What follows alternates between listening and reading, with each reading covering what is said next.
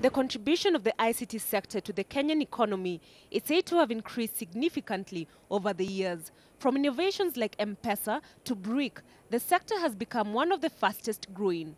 Against this backdrop, Kenya held its first ever National Innovation Conference.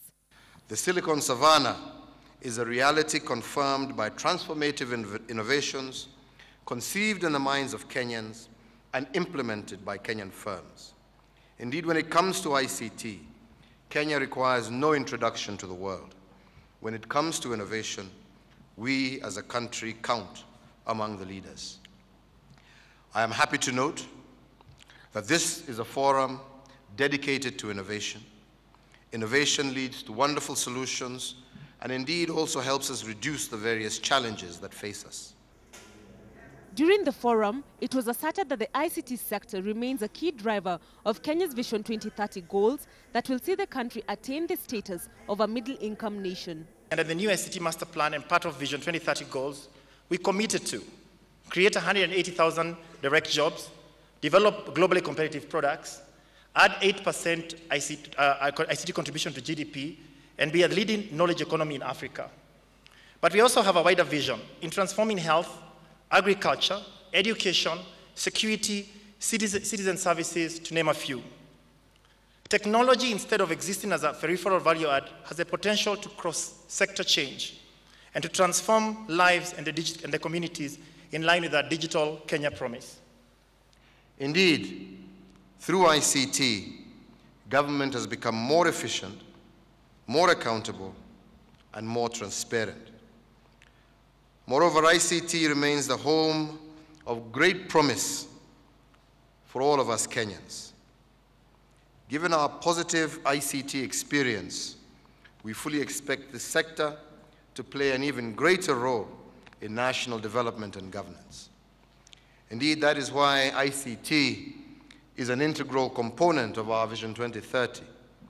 Our own ICT master plan goes further to project that the sector can comfortably generate more than 180,000 jobs between now and 2017. The forum also created a platform to discuss challenges facing Kenyan innovators and opportunities in the ICT field. We need to mind a gap that exists because there's a disconnect between present and our future vision. Now it's the time to close the gap. We are at the tipping point as an industry. We have been featured in numerous magazines, Time, Economist, and many other global publications. Won global awards. Some of the companies, Your Excellency, that you saw out there have won global awards even in the recent past. Kenya ICT Innovation Train has been rattling along, fueling innovations from M-Pesa to Shahidi to BRIC to Fun Kids, and getting international headlines that admire us. Let's be clear, our ICT brand is well known.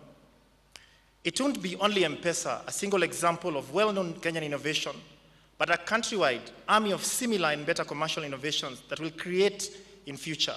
Out of this meeting, we have very clear, measurable targets that we will deliver, and next time around we are having roundtables with the private sector. We should be able to report on actual results that have been achieved as a result of this collaboration.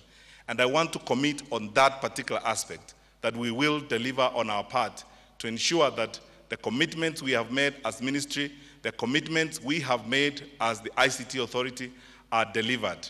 The beauty about this government, Your Excellency, is because we have complete political will and leadership from the top that supports the work that we are doing. We are therefore grateful that we are moving forward together with the private sector to ensure that we create jobs, we provide an opportunity for the growth of the innovation that's happening in our country, and that we enhance the contribution of ICT to the GDP of our country. Despite strides made in the ICT sector, it was established that there is need to work with the private sector to achieve its desired goals. A great deal has been done to create what has become known as the Silicon Savannah. But there are still significant gaps in our approach that are holding back the ability of our local developers to make it to the top global list, such as fast companies.